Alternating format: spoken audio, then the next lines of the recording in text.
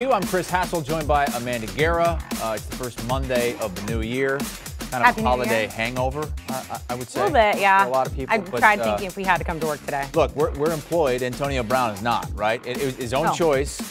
He says that he had an ankle injury, but you saw him running off the field, jumping around. It didn't look like he was injured, did it? No, it kind of looked like he was doing some jumping jacks, except when we saw him last on the field, he was not wearing a shirt like he is in this, or a jersey for that matter. Needless to say, it was one of the most bizarre things I think most of us have seen in a football game. There is Antonio Brown in the third quarter of the Bucs win in that game, taking his shirt off, taking his gloves off, taking his pads off, throwing it into the stands. This is while the game was going on. Then there's the jumping jacks. Dad doesn't look too injured, waving goodbye. Apparently got into an Uber after that, promoting a latest rap single. Look, Antonio Brown's had a lot of issues. Bruce Arians after the game said he's not a Buc anymore, but he has been peppered with questions about that today. The perception is that Antonio Brown quit. We all saw him walk off the field, but he wouldn't go in the game because he was injured, and now he's no longer part of the team. Can you fire a player if he won't go because he's injured? I don't know that he was. Did he say that he was, or was there a dispute about that? No. He just refused to go in, or can you tell us more about it? Not really. I mean, what happened is pretty obvious what happened. So, he left the field and that was it. Okay, thanks. We'll go to Greg Allman. Bruce, just to clarify on AB, so you didn't tell him to leave. He left completely on his own in this thing yesterday. We had a conversation and he left the field, yeah. Let's welcome in senior NFL writer Pete Prisco, two-time Super Bowl champ Bryant McFadden. Regardless of what the conversation was, we did see AB leave. Pete, you were quick to Twitter. You said you get what you get for bringing Antonio Brown onto your roster. We'll start with you on this incident. Well, yeah, I mean, look, he's been a problem everywhere he's been. He quit on the Pittsburgh Steelers. He quit on the Raiders. Now he quit on the Tampa Bay Buccaneers. And there's clearly something wrong with him, and he needs to get help. Forget about football. He needs to get help away from the football field. He's got some issues. And when I was there in the summer, I was watching practice, and Antonio Brown started acting up. He didn't get the ball thrown on one deep ball, and he started acting up. And he came over by the defensive backs and started barking at him. And he continued to act up, and he was, acting like a baby. And I said to some of the people there, I said, look, this is going to be a problem for you during the season. And what I heard was that there was some other issues last year, that he wasn't exactly the fuzzy, warm teammate that everybody portrayed him to be. And so there was an issue with Antonio Brown. There's always going to be an issue with Antonio Brown. Great player, works hard, practices hard, loves the game. But there's too much baggage that goes along with it. They can sit here and say, hey, we won a Super Bowl. We brought him in, we won a Super Bowl, so it worked. I think they probably win that Super Bowl even without him.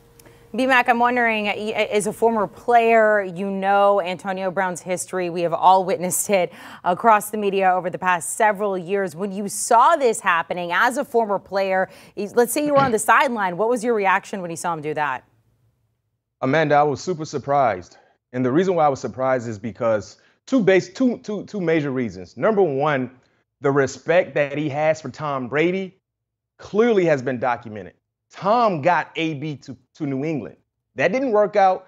And then Tom got AB another chance in his NFL career with Tampa. And we know how much they both respect each other.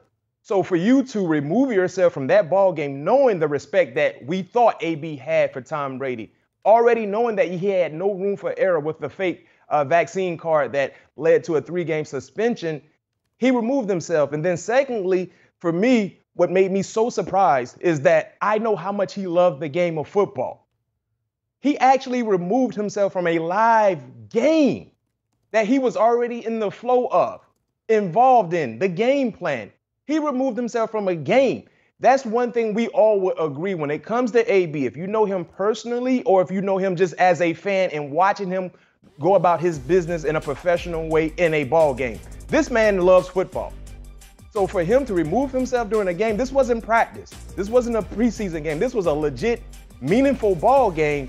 That definitely surprised me. surprised you? You said he quit the game. Has he quit the game of football by doing this? Oh, no question. In my opinion, yes. I mean, we just saw a laundry list of negative things associated with AB on a graphic. And last year, granted, he might have had some issues. They didn't become big-time issues. They weren't talking points for all of us in the media. But what he did yesterday, the entire world, NFL world, saw that. He became the biggest talking point while games were still being played.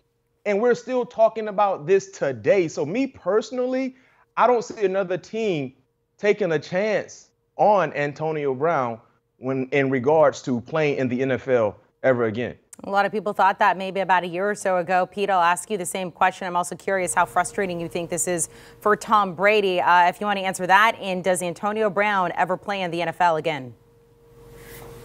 No, I don't think he does, and nor should he. Again, I go back to his history, his track record. He quit on the Steelers, he quit on the Raiders, and now he quit on the Bucs. And this is a team that, rolled out the red carpet for him because of Tom Brady. He wanted him in the organization. Here's the other thing about Antonio Brown. I mean, he came up and made himself into a great player. Nobody saw this coming. This is a Hall of Fame career. He's a special football player.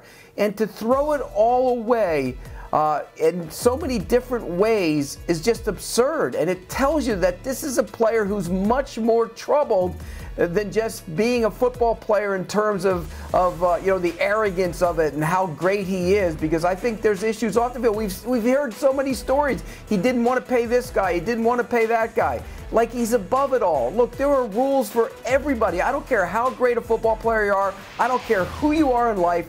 There are rules that have to be followed. And right now, Antonio Brown, for whatever reason in his life, has decided he's not going to follow the rules. And if you don't follow the rules, there's repercussions, and the repercussions is he shouldn't be able to play in the National Football League again.